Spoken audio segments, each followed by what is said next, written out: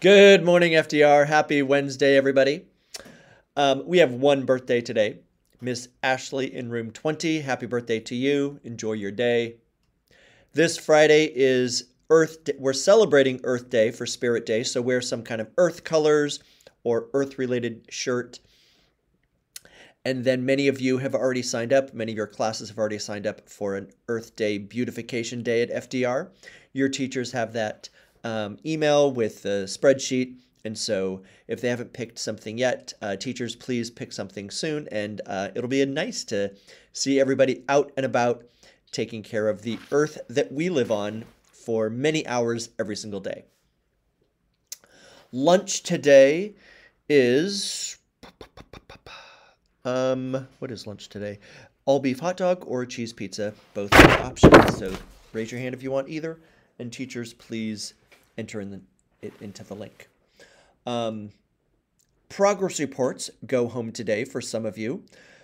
So if your teachers hand those out, make sure you take them home and give them to your families. For middle school students, they're not paper progress reports, but you can go on to Student View or Parent View and see all of your grades, and they will be updated for today. Lastly, there is a link below. Teachers, please click on that link. This is for everybody regarding cell phone usage. So we have our cell phone policy, and I just want to remind everybody what that is.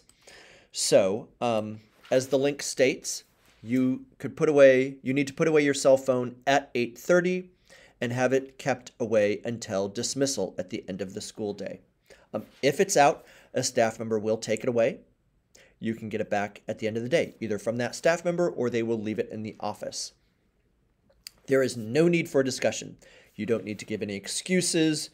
You don't need to say, oh, can you check with my teacher who maybe said something? No, there's no discussion needed. Just the teacher or staff member will take it away and you can get it back later.